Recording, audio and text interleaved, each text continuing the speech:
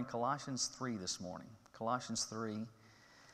And I had thought that we would get down through verse 1 of chapter 4 last week, but you women were so insubordinate.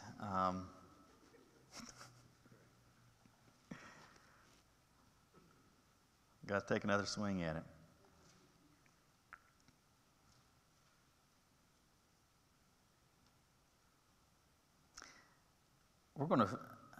It's really crazy. We spent the entirety of last time dealing essentially with verse 18. We didn't even then quite finish it because we're going to look at a complementary passage to help unpack this more. And my hope is in the next period of minutes we'll be able to finish this passage and set up towards the end, finishing Colossians. All right, Colossians 3. Let's look at verse 18 and 19. Wives, submit to your husbands as is fitting in the Lord. Husbands, love your wives and don't be bitter towards them. All right, so you remember last week I gave you some thoughts, so I think some foundational thoughts that have to govern how it is that we think about these issues. And I don't know, do you remember what the first thought was?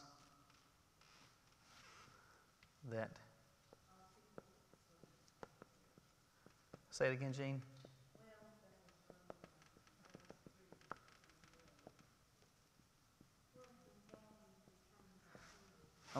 We started even before then, so that people are created in the image of God. And remember, I asked the question, which people? All people. So all people are created in the image of God. And because that is true, the next statement was true. Do you remember what that was?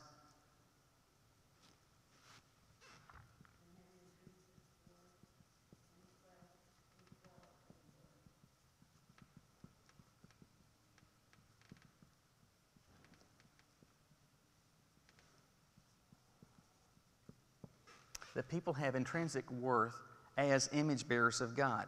And as much as your family hopefully cherishes you, as much as people that you have or you do work for, as much as they value you as an employee, what you have to understand is that ultimately my value as an individual doesn't come from what I mean to someone else. It doesn't come from what I mean to an employer. It doesn't come from what I could mean to society and culture in terms of what I could do for them.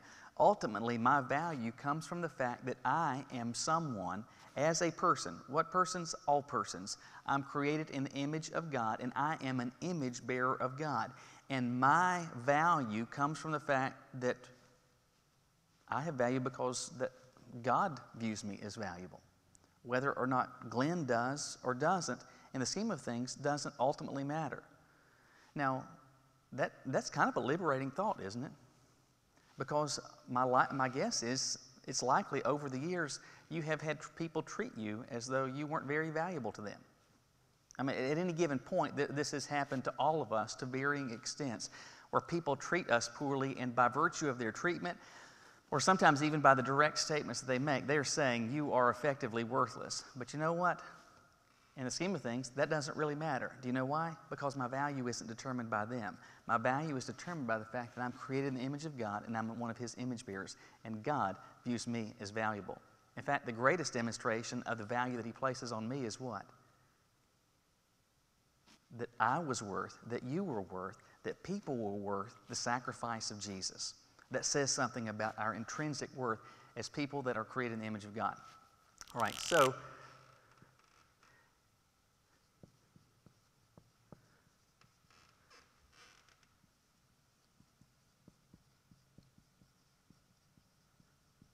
so people have equal worth and value. Why is that a true statement?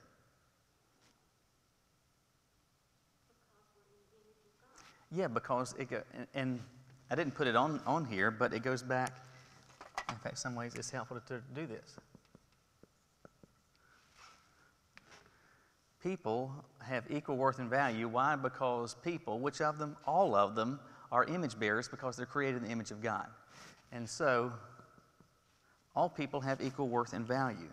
Now, in any category that we delineate people, whether that is by gender, by race, by nationality, whatever groups that we put people in, whatever those groups are that may be identified, it does not transcend this reality that all people, regardless of whatever group that you might put them in or how individuals might be labeled or identified, all people have equal worth and value. Now, with respect to what we're talking about here, this has specific application to genders, that all people, all men, all women, all men have equal worth and value. All of these are true statements, but it is also true this.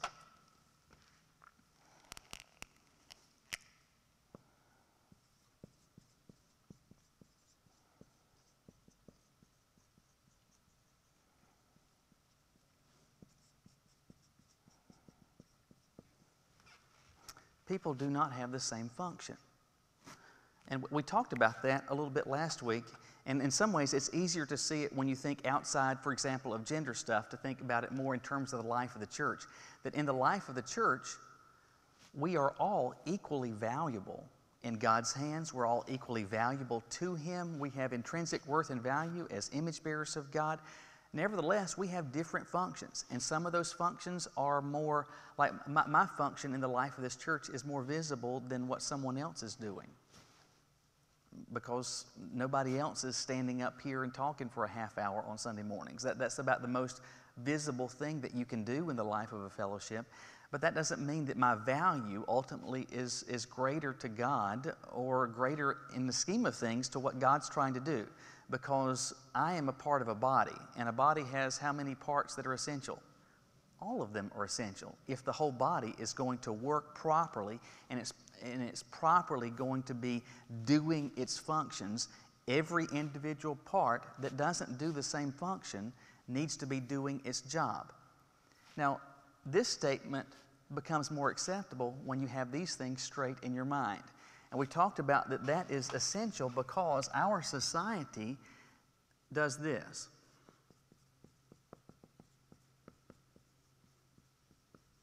Our society says that your function, what you do, that determines your value. Now, should we disagree with that? We ought to disagree with that. Why should we disagree with it? Yeah, because we're people, and my value doesn't come from my function. In fact, this is completely subjective. So, and in fact, because our society says that your value comes from what you mean to me or what you can do for me. And if you can't do anything for me, well, then you're of no value to me, right? That's how our society and culture works. That's completely subjective. This is a lousy way to operate. And ultimately, it's not true, because my value doesn't come from my function. My value comes from the fact that my value is determined by God, who made me and has created me in His image, and I am one of His image bearers. All right? So I did that in about 9 minutes. It took me 50 to do that last week, okay? With respect, then, to the home and to the most basic of human relationships, and this is something that it's likely you have heard this not just in sermons, but in particular at weddings. It's a good reminder that before God established the church, the primary building block of life is the family, and it starts with marriage.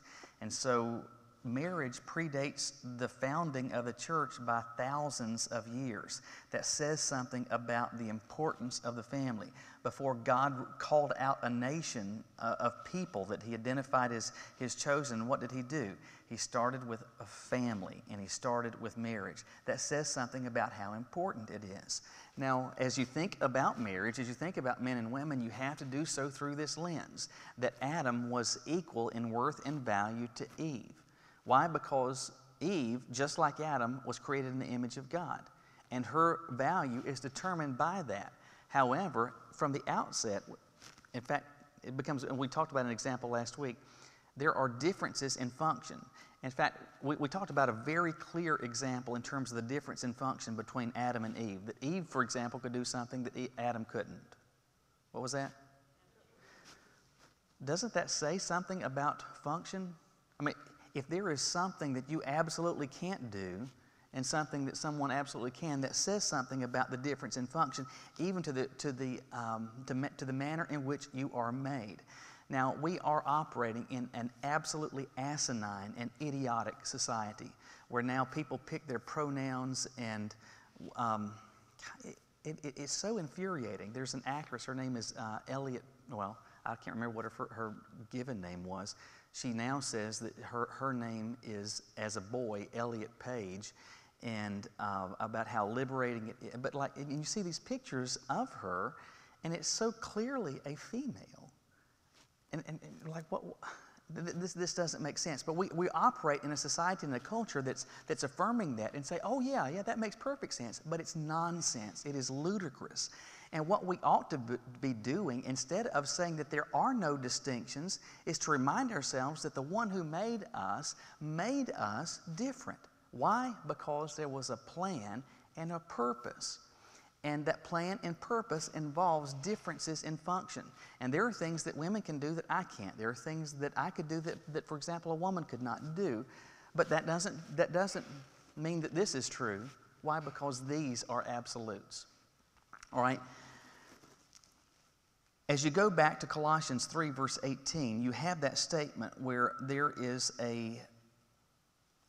effectively a declaration of expectation, where Paul says that wives, you should submit to, and you should submit yourselves to your husbands. Does that say that you should submit yourselves to your husband because you're too dumb to figure this out? Does it say something that you are incapable? Does it say that you lack some capacity, that there's some deficiency that you have? There's none of that.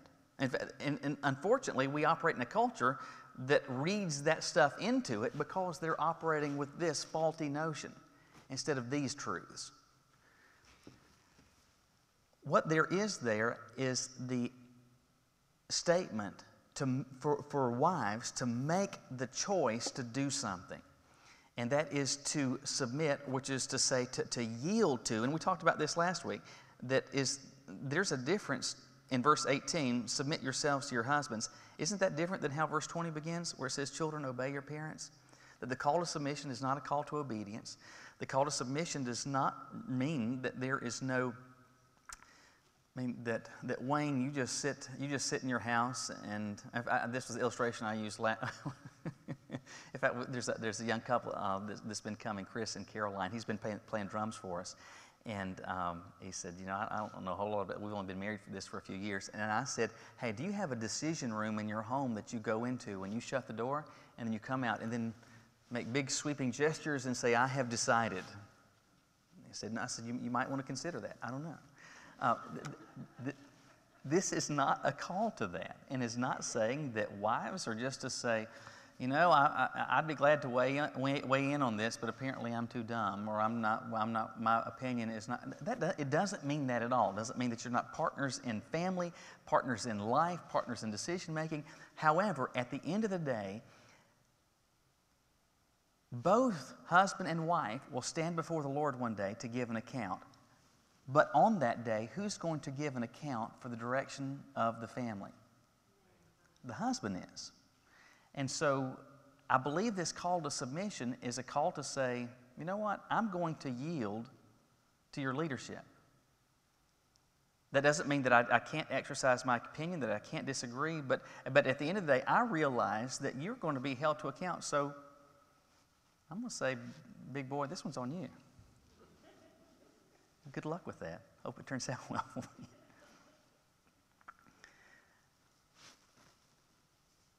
It is easy, and we talked about this last week, that this is a verse and a statement that our society and culture would just, they come at this one with their scissors, saying this is outdated, this is nonsense.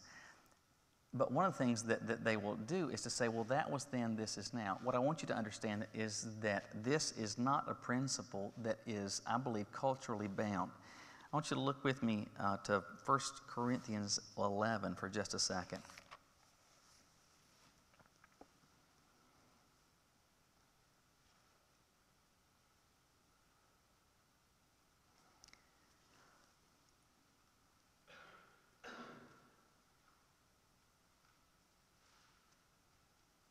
All right, so 1 Corinthians 11, verse 3. It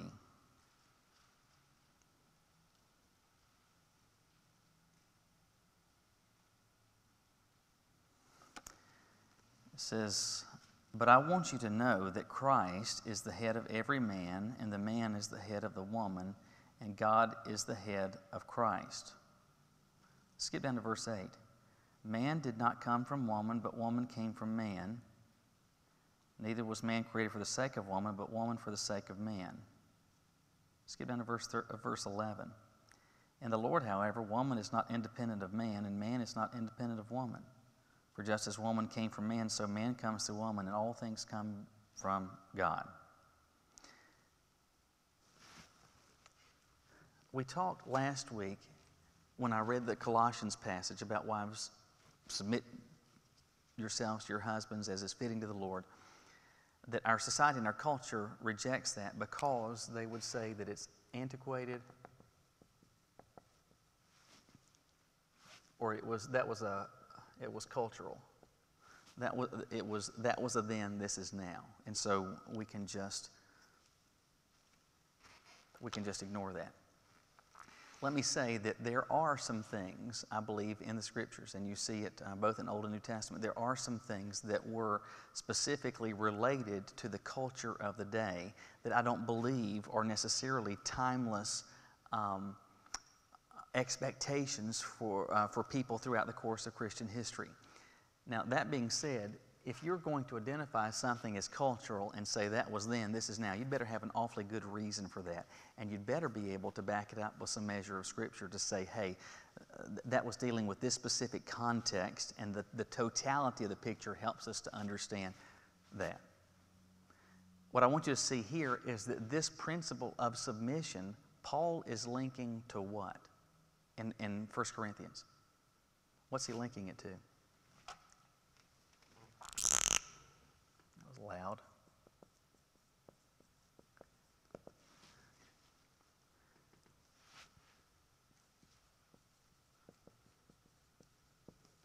It's linked to creation. Why is that important? Say that, Jim. Say it again, Jim. It all came from God? Yeah, that it came from God. But, I mean, you could argue that there were things that God gave that were just specifically cultural and had kind of an expiration date.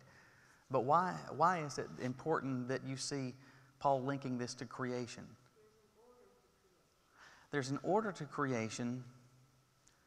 Do you see any hint in this passage that the existence of sin changed this order of creation? No. What you see, I believe, going on here in the 1 Corinthians passage is that Paul is linking this expectation or this call to submission to say, wait a minute, this has been the plan of God since the outset. Before sin came into the world, there's a pattern for this. But look at what he does. Oh, let's see. In verse 11, he gives an order to things. How does he start? In verse 3. Well, no, what does he say? He starts with, who does he start with in verse 3? Well, he starts, no, before then. He does this. Doesn't he start with Jesus? And then what does he say? And what comes after that?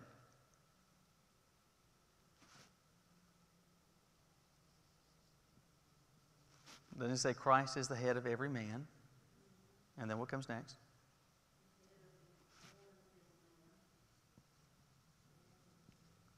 But how does he finish it?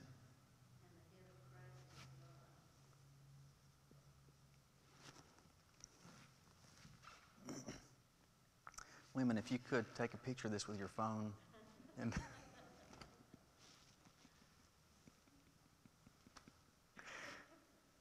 maybe it might help if you put it as a totem pole in the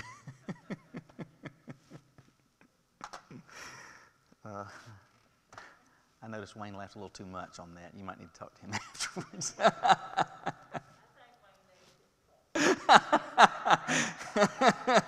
If he doesn't, he will be reminded very soon.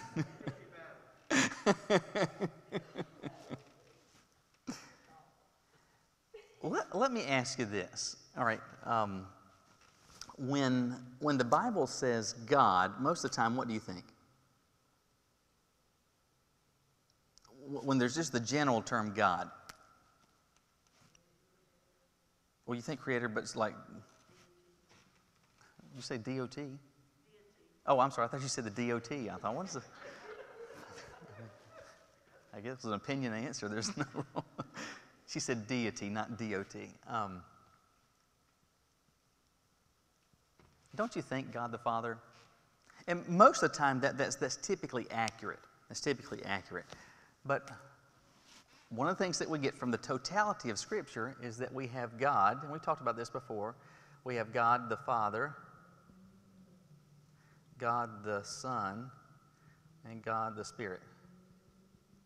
That's the totality of the picture that we get from the whole of Scripture, not just in a single place. There are plenty of single places that communicate this, but we see this Old Testament, we see this in New Testament.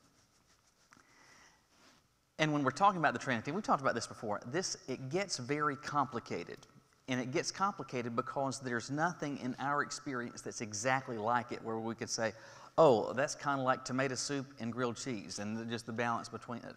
There's nothing that we can exactly compare this to. And so there's a difficulty that we get in completely understanding this. We can kind of get our arms around it, but that's about the best that we can do.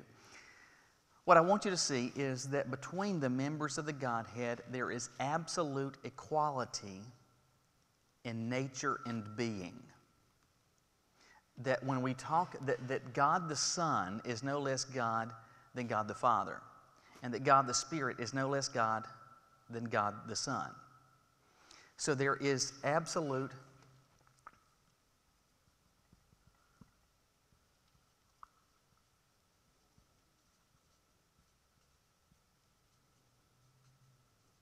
in essence being in nature. And it kind of goes back to, it's kind of an equivalent to this statement, that there is equality in worth and value. All right, what you see, however,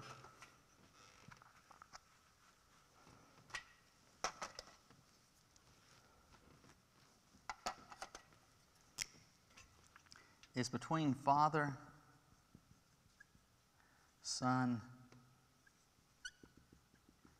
In fact, how I even wrote that on there, isn't that kind of how you think about it? Well, there's a good reason that you think about that, because there is a sense in which that's absolutely how the Scripture paints it. Because what's at play is that even though there is absolute equality in essence, nature, and being, there is difference in function. In fact, the more technical title is this.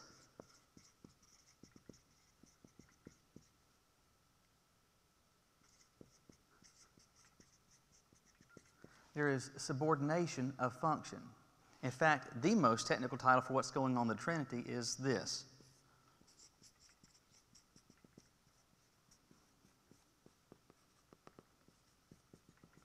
It's functional subordination. So that, and I think this helps.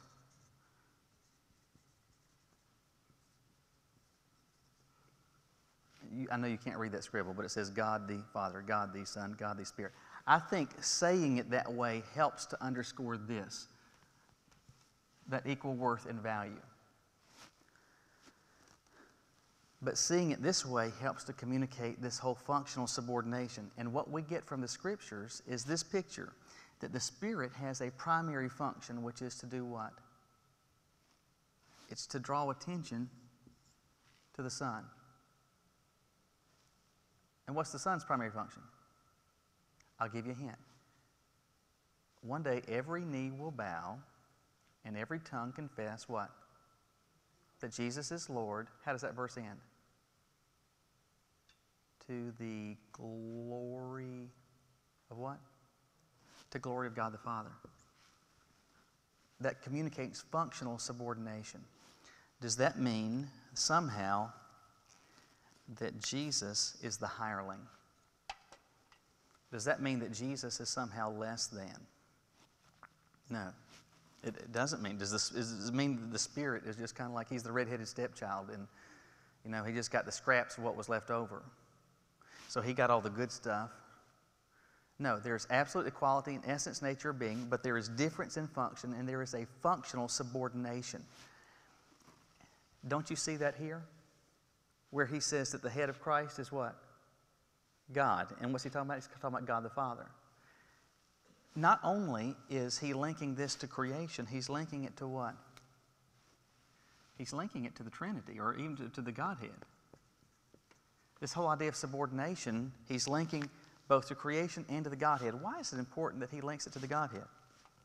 Or what's the benefit of linking it to the Godhead?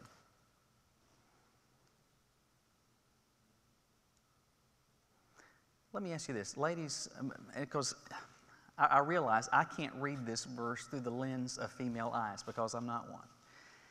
And so I realize that your experience is different than mine. Mine's different than yours. And so I don't get fully what it's like to have that statement directly apply to me. I understand that.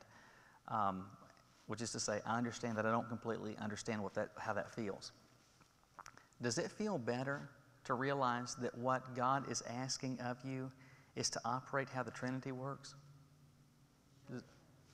I would like to think that it does. Because as Jesus is not the hireling, as the Holy Spirit is not the red-headed stepchild, I'm not my husband's hireling. I'm not the servant. I'm not the one that he and you come and say, yes, dear. You rang. The husband sits there with a bell. Now, the other thing that's important, though, too, is he's linking it to creation, he's linking it to the Trinity, but it's also, I think, encouraging because he links this, in fact, if you want to make this more specific, husband and wife, that the husband is not operating in isolation, where he's like, fee, fi, fo, fum, me hungry. You get me something. Ring, ring. Why is that not the case?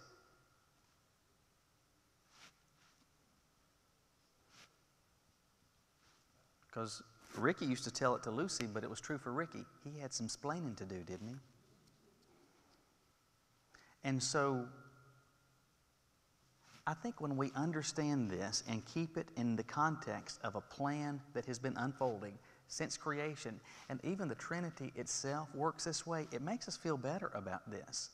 Not only does it, I think it makes women feel better about this, but it also is an encouragement for husbands to keep it in check, doesn't it?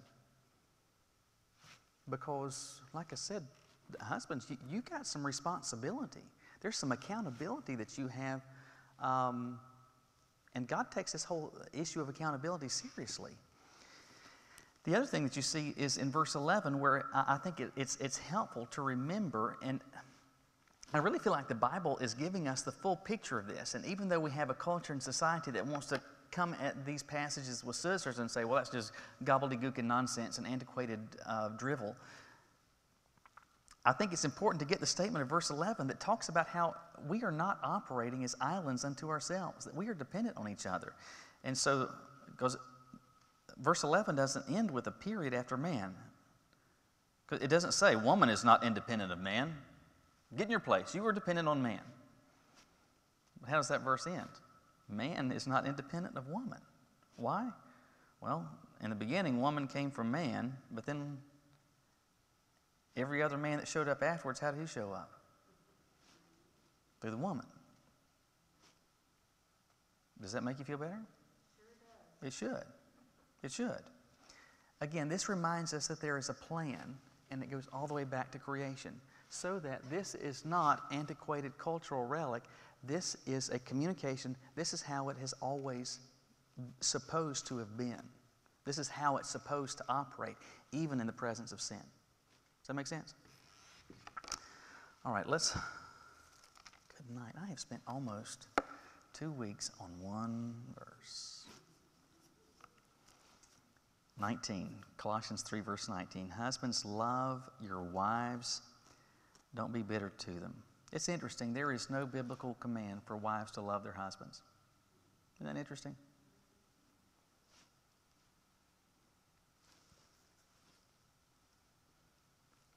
There's all sorts of speculative reasons as to why I suppose that has been given. And it's likely also that you're aware that the New Testament uses some different words that are translated love, and this is the agape form of love, which is a sacrificial love. And why do you think it'd be that one that would be used here, telling husbands, hey, this is how you're supposed to operate towards your wives, sacrificially, that type of love, not, oh, I think you're good looking, or I got the hots for you. That's a different type of love. Why is it using the word for sacrificial love?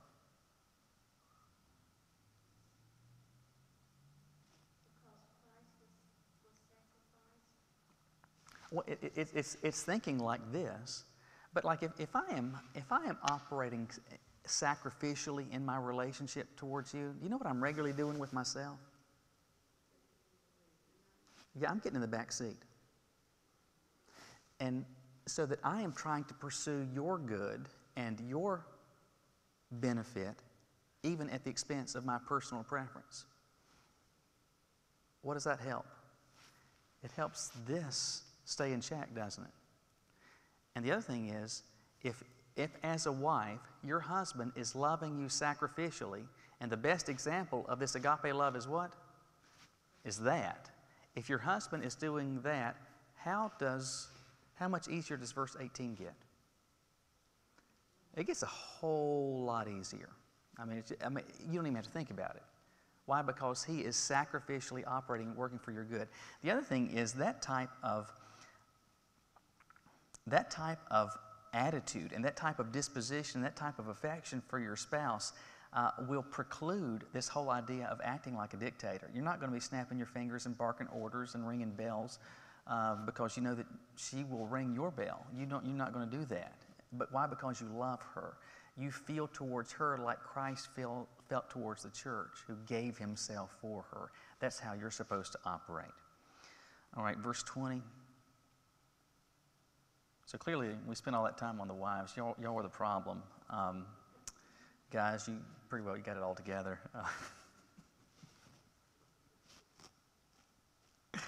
Children, obey your parents in everything, for this pleases the Lord. In truth, we could spend significant amounts of time on everything that's being said here, but I'm just wanting to, for the benefit of making some progress, to just kind of hit some high spots. It does seem today that there has been a shift in what parenting looks like. And unfortunately, I don't know, I think in truth, part of it stems from the fact that so many times, so many parents spend so little time with their kids.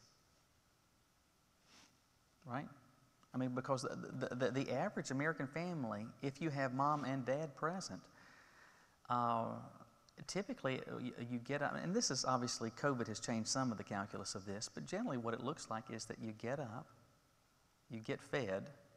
If you got little kids, though, you get them fed, you get them dressed, and other kids, you're getting ready for school, and then you either, if you got older kids, they either drive to school, you take them to school, or they get on the bus. Or if you got little kids, what do you do with them? Most of the time. Most of the time, you're going to go take them somewhere. And I don't know if we give thought to this, but the majority of American households, for the earliest of years, birth through kindergarten, the majority of children spend more of their waking hours with strangers than they do with their own family. Is that a false statement? Am I lambasting people who are doing that? No, I'm just saying that's what the norm is. It is. And so parents pick up their kids, and parents have been, most American families, if you got mom and dad, most are two working. It's a dual income household. Both are working, and so you get home, and then it's a mad rush to get something to eat, right? And so. Sometimes, because you're just tired or you're working late or something like that, we wind up going to get stuff, pick up stuff a lot, or we're just tired, and there's so much that's prepackaged, and so by and large, we're eating worse. But anyway, we get home. If you've got little kids, get them fed, and then how much time are you going to be hanging out with them before what? Yeah, I mean, so like our youngest, John, he's in bed at 7:30, and you know what we're saying? Hallelujah.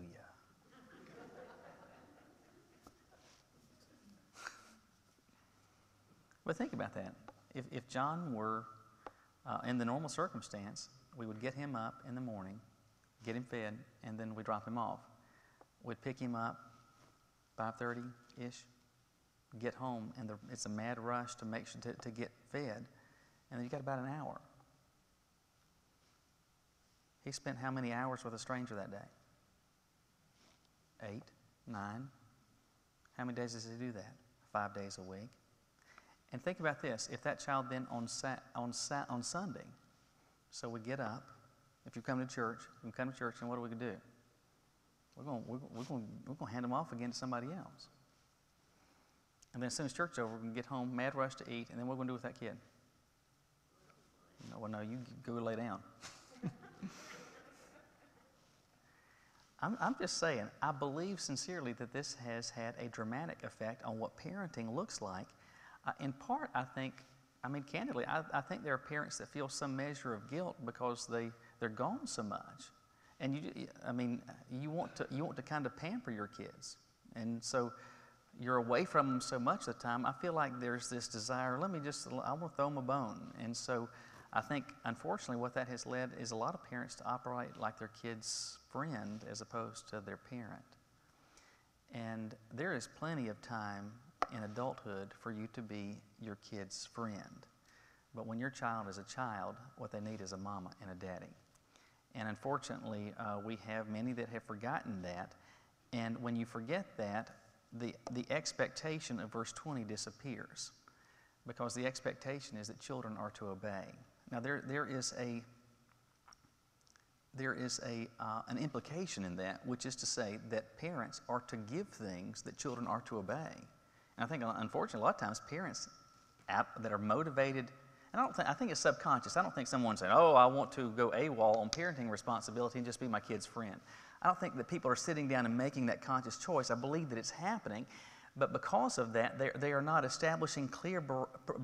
They're not establishing clear parameters and boundaries for their kids to operate, and saying, "You're going to do this. This is how it goes. This is how it works, and these are the consequences when you go out of line." And I really think, and I don't know, this is opinion and conjecture at this point, but I think a lot of it stems from the fact, sincerely, that a lot of parents are feeling kind of bad because they're gone so much. I think that makes sense. I mean, to me it does. Maybe anybody take issue with that? I mean, you're welcome. I mean, I could be completely wrong, but I do know that this Bible says that the children, the expectation is to obey, and that implies parents better be parenting and giving their children stuff to obey. And they ought to be doing this because that's pleasing to the Lord. And that goes all the way back to this. This is how God expected this to work. And he says in verse 21, "Fathers, do not exasperate." The word exasperate, some of your Bibles say what? Provoke.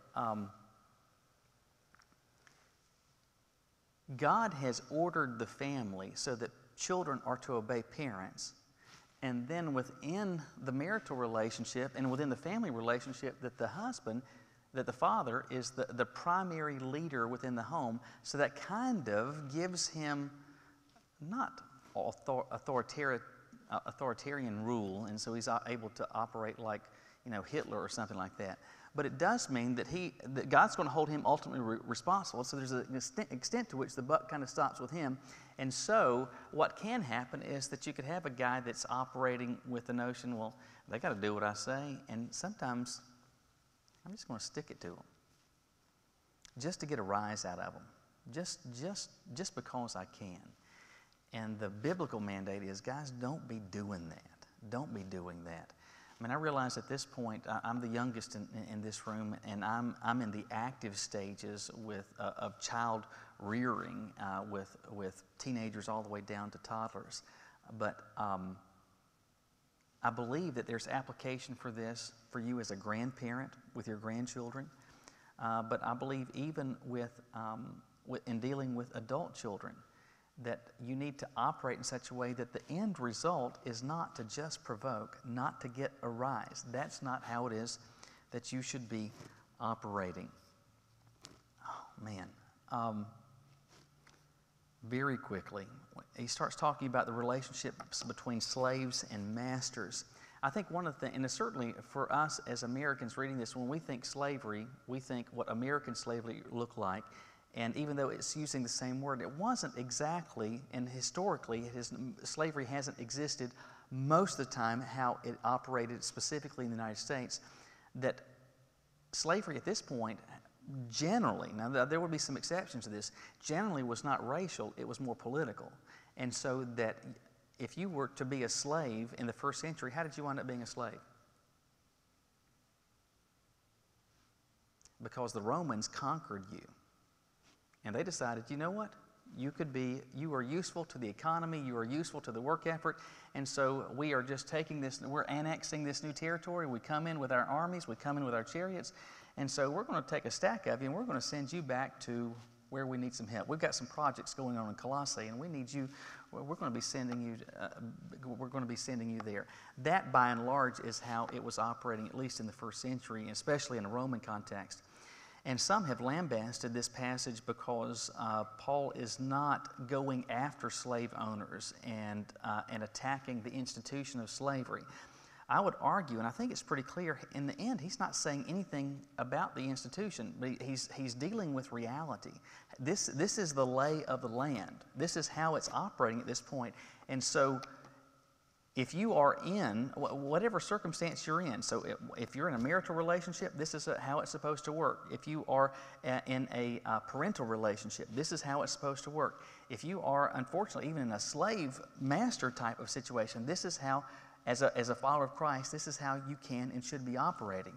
And what he says is this: listen, you ought to operate as though you don't ultimately answer to a human master, but you operate as though you ultimately answer to the Lord.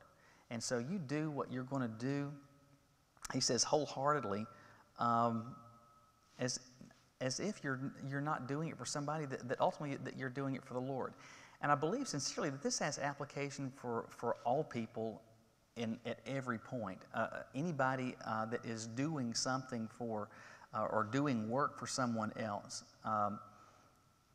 You might have felt like you were enslaved to your employer, and obviously that wasn't the case. But it is very likely that you have at least observed this, that you had, you ever been to the DMV? You ever seen how DMV employees do what they're doing? I hope no DMV people are watching this video, but we don't like going there, do we? Why is that? Well, because you tend to be treated really poorly. And do you know why the DMV can treat the clients poorly? Do I? They have authority. What did you say, Glenn? They've got what you don't have any choice. And so you got to play by, there's no competition. So you got to have a license. You got to go to the DMV, period. I mean, you can't just say, well, I'll go to Target. I'm going to go to Chick-fil-A. They're really nice in the drive-thru. I'm going to see if I can get my driver's license there. But honestly, the line is so long, your driver's license could expire while you're at Chick-fil-A. And for the life of me, I don't understand that. People wait in a 40-minute line. I mean, good grief, you could pluck a chicken by the time people are ordering that sandwich. But and then paying, anyway, that's another conversation.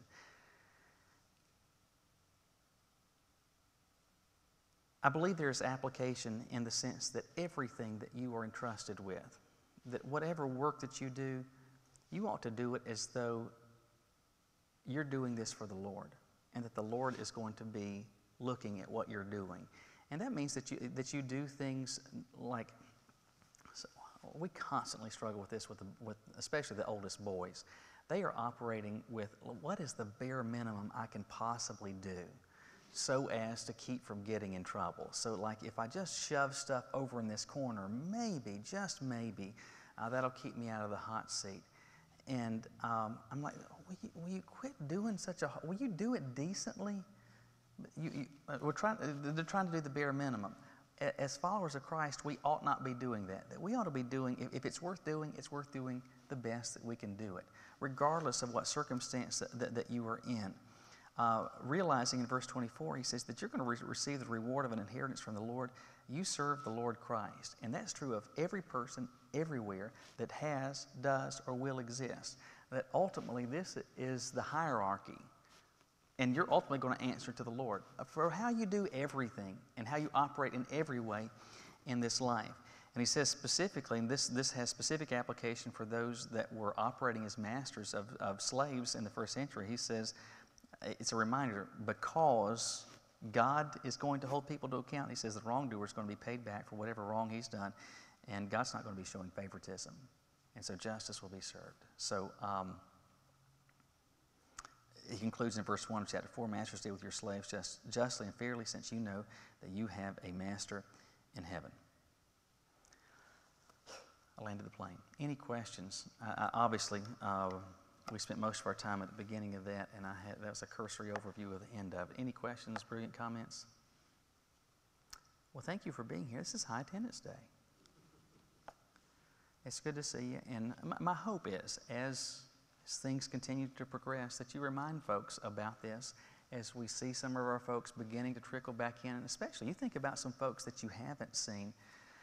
Something I have said repeatedly to folks, I feel like with respect to risk, obviously there's some risk anytime you do something in person. I feel like this might be the very lowest thing, because you can sit a long way away from anybody if you want to, right? So if you're watching this, you could be here, and you could sit way over there, because nobody's way over there. Anyway, it's good to see you. Let me pray. Lord, thank you for letting us walk through this passage today. And I sincerely pray, Lord, that I have been faithful to what you have communicated in your word. And as we look at our own individual lives and our individual functions that you've called us to, that we realize that we are not a bit less valuable to you, and that our worth ultimately comes from you, and that whatever function it is that you have as a part of your plan for us, that we do it to the best of our ability, realizing that in the end, we answer to you. And it's in Christ's name we say all this. Amen.